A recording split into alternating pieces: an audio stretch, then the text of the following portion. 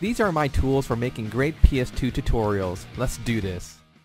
Hey guys, this is Versatile from Project Phoenix Media. In today's video game tutorial, I'm going to show you how to use OPL 0.9.3 on your modded PS2, fat or slim, mod chip, or free McBoot, and show you how to do the network method for Windows 10 PCs. Same idea applies to Windows 8, 8.1, Windows 7, and probably below as well.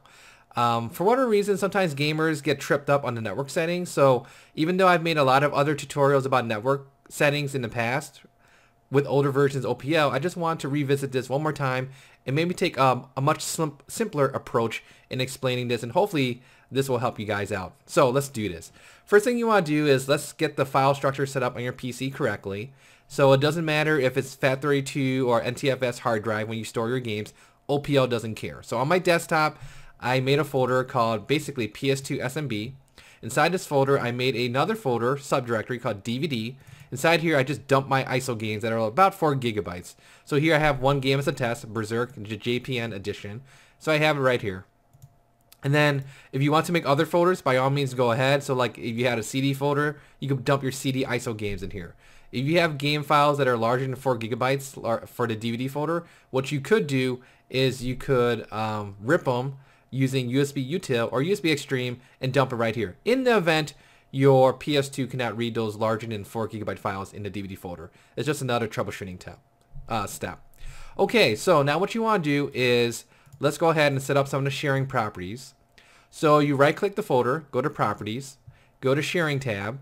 Under share, it doesn't hurt. I'm going to remove this permission here, but let's add a new person here. Call it guest and say add. Permission level, doesn't hurt to say read and write and say share, and then you're good to go. Under advanced sharing, what I'm going to do is you click on share this folder. You should already have a name here. If not, go ahead and add a name, PS2 SMB basically. And then go to permissions. And then under everyone, it doesn't hurt to say full control. And then you can say okay, apply, okay, and close. So that's one item there, sharing the folder properly. Now let's go ahead and check out some other things on my computer to make sure that there's no conflicts with the network sharing portion of it. So I'm going to go to Cortana and type in control panel. And just so you guys are curious, over here I went from category and I went down to large icons, or you can use small icons as well. I like this because it's just easier to find stuff. That's my own personal preference. But anyways, if I go to network and sharing center, let me show you some of my settings. So if you go to change advanced sharing settings, if you go to private up here, I have this turn on network discovery. I have this checkbox checked, turn on file and printer sharing, allow Windows to manage home group connections. Under guest or public, I have these two options turn on basically. This is on, this is on. And under all networks, I have this is on, 128-bit encryption, and this is off. So that's my setup. If your setup is different, if you play around with it and it works great for you, by all means go for it. But this is my setup. It works out perfectly fine in terms of what I'm trying to do here. Okay, next thing we want to do is change adapter settings.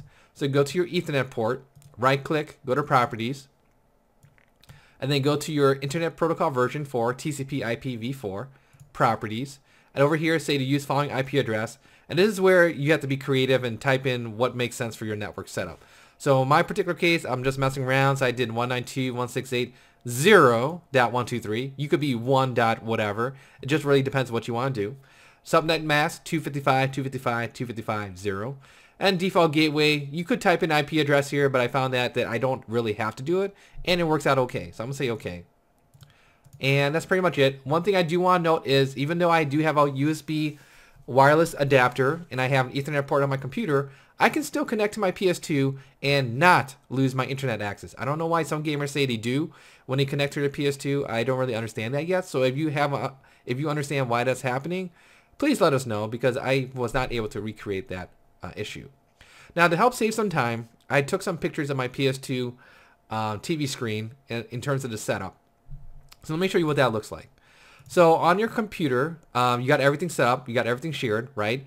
Now how do you connect it to your PS2? You can use a router in between both devices, a network switch, crossover cable, or you have a newer computer in the last 5 years or so, you can use a regular Ethernet cable and your computer should be able to do the crossover translation itself, which is pretty cool. So you got everything connected from a network standpoint. You turn on your PS2 and you go to OPL 0.9.3, and here are the settings that you should probably do or follow mine. So under settings here, one important thing to note is under the Ethernet device start mode, have it as auto. I found that in the past, you do manual, that might give you some issues. So just having it as auto is pretty good. And then just say okay, and make sure you save all the settings on the resulting home screen. The next picture here is under network config. So here, I think this actually says off. This says auto. And here, make sure you change it to static. And then give your IP address of the PS2. So you want to make sure that the first 3 octets matches your PC IP address. So in my case, my PC was 192.168.0.123.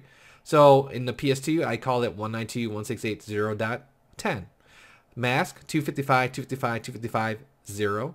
Gateway and DNS server, I don't think you can leave those blank, so I just picked something arbitrary. It doesn't really matter here. Down here under SMB server, don't forget this. Make sure you change the default setting. I forget what it's called, but make sure it says IP. Type in your PC's IP address that's hosting all your games. The port can stay the same. Under share, make sure you actually give it an actual share name. So in my particular case, we called it PS2 SMB, which matches the share name on my computer. And then under user, call it guest. And that's why we added the guest permission on my computer. And then just say save or reconnect. And if all goes well, you should be able to be connected to your PS2 and it'll be able to read the games off your computer like this one right here. So here's my Ethernet games tab. It's all my games. So if I were to click on this or press X, it'll load the game and you're ready to have a lot of good times. So that's pretty much in a nutshell. This tutorial is probably a little bit long, but I just want to make sure I go over all the basics again. I try to dumb this down a little bit for newbies because I know that this topic is sort of complicated for whatever reason, even though I've made a lot of other similar network tutorials in the past. So hopefully this helps out. And if you have any tips, by all means, share it in the YouTube comments. Let's talk about it. Let's help everyone out. And let's just have a lot of good times. So that's today's video game tutorial. If you guys have any nitpicky questions, leave a comment here on the YouTube page. I'll get back to you as soon as possible. Once again, thank you for watching. Take care. Bye.